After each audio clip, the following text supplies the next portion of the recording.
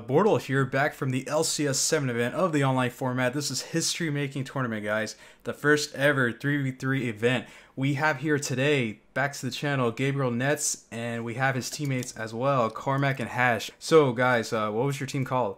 Team 1, 2, 3. Oh my goodness! All right, who was 1, who was 2, and who was 3? Oh, are we saying the whole story? Yeah, go for it. Yeah, why not? All right, so basically, there's this online ranking system called Magnitude Rankings. Pretty sure, and like the last time they posted the leaderboard, Gabe was number 1, I was number 2, and Cormac's our teammate. So we were like, haha, 1, 2, 3, lol. Okay, well, there you have it, folks. So number 1 was Nets, which is Gabriel, and number 2 Hash, and we have Cormac as free. My goodness. I carried in the tournament, so it was okay. Hey. I guess that's my next question. So who carried the most in this event right here? I think all of us did something at some point. I think it was all balanced. Like, I think we all have like similar records if we go back to look. We didn't keep track, but I think it's similar. Most of us have been gone like X2 probably. Yeah, I would Yeah, say like so. so, yeah. It's weird because like when it's, like 2 people win a game, we usually didn't finish the game. But I think like in average, everyone went like X2. I think Cormac carried like the first half of the tournament, and then like the middle, Nets carried it, and then Top Cut, I just finished every game in like 5 minutes. Yeah, Oh, literally. wow. So it looks like everyone pulled their weight out pretty evenly. So why dinosaurs, guys? Tirano. No, I mean, on a more serious explanation than Tyrannical Burr, it's just because like you basically have like 2 options in this format, right? Because the 2 real decks are like Dinos and Dragon Link. If you're playing Dragon Link, I think every matchup you play is unfavored because you're unfavored against Dino, and the combo mirror is a 50-50. As when you play Dino, you're favored against Dragon Link, and you can have a good matchup in the Dino mirror if you know how to play it and you build it properly as we did. So I think it was like the best deck overall, and since we thought it was the best deck overall, we just played 3 times it. Yeah, we were gonna play like Rock and Dragon mid, but we decided to play Dino instead. Yeah. Worked out. So you guys were going to play the same deck no matter what? You just had to decide which deck it was? No, originally it was gonna be like, I think Gabe was gonna play Dragon mid, I was gonna play Adamantipator, and Cormac was gonna play Dino, but then Cormac was like, play Dino, and we were like, okay, and then we played Dino. Overall, how was this LCS throughout? Because I was told that the teammates were in the same Discord, so I guess you were facing your opponent like on Dueling Book, right? But everyone was like coaching each other in the same Discord, right? Yeah, basically. So the idea was that the 3 players in your team would all be in the same Discord call together, and then you would use the text chat to speak with your opponent about, you know, if you had responses to plays and whatnot. So it was essentially the same as just, you know, being in a voice chat with your friends, except you're all playing your own individual game. Wow, that's pretty different from the YCSs, because you've had to, you know, actually shout to like player, you know, C to A or whatever because player B is in the middle. How did you guys do it? How'd you guys coach each other? So I think the way it went normally was that game 1 they usually was fairly similar lengths of the time, so it wasn't too bad. But while somebody was siding for their game 2, they would generally just be asking the others how they were getting on, what their plays need to be, and stuff like that. Or like when you had like a hard decision, like I have 2 options, which one's better? Then someone else goes and looks into the game state. I think like compared Honestly, to what other teams said, I think we like coached each other pretty well. We got like Yeah, good I was at gonna them say. playing together. Yeah, I think we handled communication really, really well throughout the entire runs, and I think that was really important. Okay, nice. And it helped out extremely well since you guys used pretty much the same list. To my understanding, though, only Gabriel used the list that's on the screen right now with the 41 cards. So, but the other 2 players, Cormac and Hash, y'all used 1 card difference, right, from Gabe's list? Extra deck was also a bit different. Yeah, and there's 3 different extra cards. Nice. 'Cause- Well, before we start the actual deck profile, would you guys like do some shout outs? We can start with Cormac. Yeah, yeah, sure. So first off, I'd like to shout out all the guys in WAF, which is like our server for like a bunch of our mates. We had a bunch Massive of shout out. Yeah, a bunch of our guys had Massive. their own separate teams. I think across We had all like the teams in Top Cut, 5 there teams. it was 5 teams total, and then there were Wow. 4 teams I think that had at least 1 WAF member in their Top Cut. So like we all did pretty well. I think it was a fairly decent weekend. Yeah, I for think a there lot was of us. like 11 people from the Discord in Top Cut. Something That's, is like that's crazy. the Yeah, final it's had 5. The final had 5. Yeah, insane. it was pretty bonkers. Next, I'd like to shout out Eman Games, which is my team. So we've been doing like pretty well. A lot of our players have been doing well in the online format as well. So once real events are coming back, keep an eye out on us. We're not gone away. And then just the Irish guys. It was four EMAN players in the final too. Yeah, that's also true. Yeah, a bunch of Eman players in the final. And just all the Irish guys that I normally speak to, a lot of the guys in our servers that we talk to a lot, and obviously the teammates. I'll let you guys go now. Gabe? So shout out to the Disciples, my team as always. You can check our socials. Should be linked somewhere here. Show off and show to you guys. It was a fun weekend. Like even like other than winning, it was just like fun to play. Mm-hmm. Yeah, I would also say my biggest shout out has to go to Cormac and Gabe. That was an amazing experience. We were really fucking like demotivated after round 1, but worked out. And shout out to WAF as well, obviously, but especially to Ryan Yu, Franco Persano, and Arjun Radhakrishnan. They helped us a lot with the deck. We're really fucking grateful for having them. They also finished top 8 with with a team of 3 Dino decks. We beat them in top 8. And to be honest, they helped us a lot with the deck. So I'm really grateful for them. And otherwise, just shout out to everyone else in the community. It's been an amazing experience.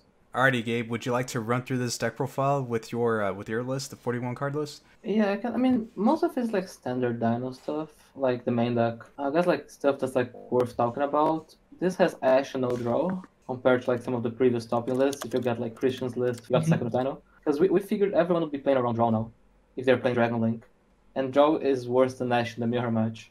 So I'd rather just have a live card in the mirror match than a card that sometimes works against Dragon Link. And then we like cut a bit on the hand traps to fit out mines, because since people were cutting Violon Cube, it just made sense to have Mystic Mine. Because even if Dragon Link like full combos you, if you open like 2 copies of Mine of like Mine Imper, Mine Oviraptor, Mine Pill, you just like win against them. It's so funny. So Mine is just like a win condition. You couldn't not play it. So we reduced a bit of the hand traps, so it's only 2 Imperms to accommodate more Mystic Mine. And the rest like general Dino stuff. I don't think anything here is like out of the box. That is true. So as part of the main deck for the other 2 list, what was the difference right there? I mean, I put set rotation, I guess. Like, they had a 40-card list with no set rotation, and I wanted to play set rotation, so I just played it as a 31st. Yeah, me and Cormac decided against set rotation because we figured that, like, when we were getting Lost World off set rotation, it would be really weird because you'd give them Mystic Mine, and then you'd have to out you'd have to out the Mystic Mine you gave them eventually, and Mystic Mine is actually kind of a problem for this deck. So it was only realistically really good if like you gave them Lost World and you got another copy of Mystic Mine going second against combo, for example, which is like understandable. But honestly, in hindsight, I would probably just play the 3rd Mystic Mine instead of set rotation, and would still not just play set rotation because I feel like that card can just not be good in some cases. Okay, that makes a lot of sense. Did this affect your performance at all with the set rotation game? Nah, it's just like a one-off. Like, it's super low impact. It's basically a 3rd copy of Mine that can sometimes, if you really need to, get Lost World. And it's also a Mine out in the main deck if they try to deck you out in the Dino Mirror. Yeah, to be honest, that would be a good reason to play it. Being a Mine out is probably a really good reason to play it, to be honest. Okay, sweet. So that's pretty much the main deck. Would you guys like to talk about the extra deck? Well, first we can talk about Gabe's extra deck, and then we can swing by and check out the other ones. Okay. So I should have played what they were playing, which is like Nova Mechabanentus for Invoke Dragma. I messed up on the time of submitting my list. I didn't realize it was that close to submission, so I just told them to submit without it. But it was like a mistake. It definitely should have like the same extra deck that they had. Yeah, I mean, we were like fearing the Invoke Dragma matchup a bit, so we wanted to have like a sort of an edge, and having Entis Nova means that whenever they resolve their best card, which is Maximus, you're always going to have some form of advantage generated out of that, which is really good. Yeah. But to be honest, I feel I think Gabe played against like 3 Invoke Dragma and beat all of them. They never Maximus me as well. Yeah. So... like one of the things are like they Maximus one of you guys, and then they saw Nova Entis, and then they will never Maximus me because they think I'm playing it as well. I guess like the other thing like relevant on the extra deck is Dweller and Tornado. Some people are not playing it in Dinos. Dweller is so important. Yeah, Dweller is super important for the mirror. Tornado can out your own Mystic Mine. And it's also relevant to play like around Ice Dragon's Prison. Did you guys miss Giant Rex at all? No, Giant Brick. No. We don't play that card.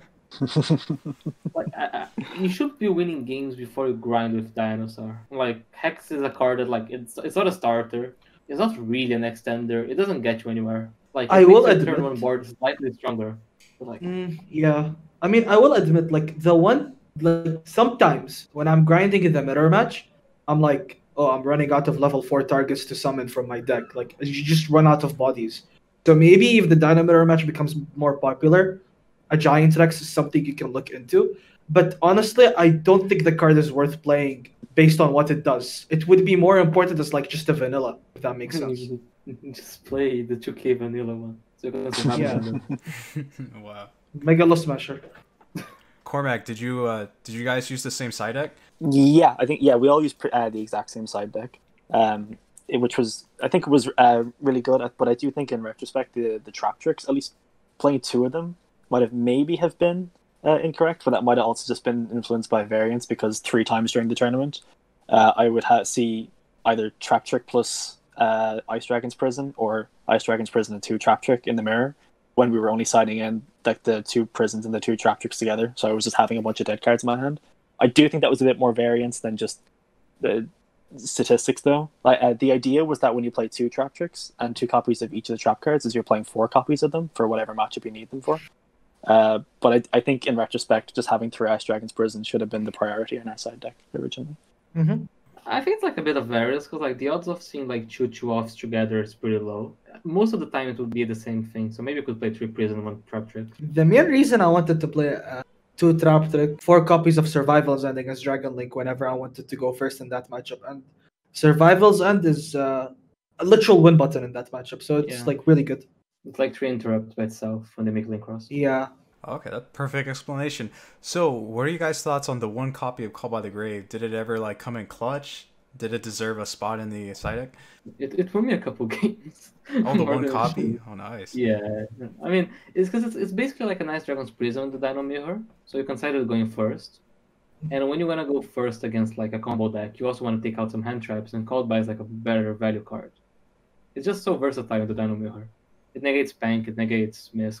I think I only drew it once the entire tournament, and it didn't matter. I honestly didn't draw Lightning Storm the entire tournament. I didn't draw DD Crow the entire tournament. It was weird. I didn't see my side deck for the most part. Well, it worked out. Yeah, it did. Okay, and Cormac, how did the token collectors like come into play? The token collectors were really, really strong in the times I needed them, which admittedly wasn't very often. I think I sided them in 3 times, and I saw it once. But it was against, Infernoble, and they sent me first post side. So the idea is that Infernoble sided in to, obviously stop them on the link cross. But he sent me first.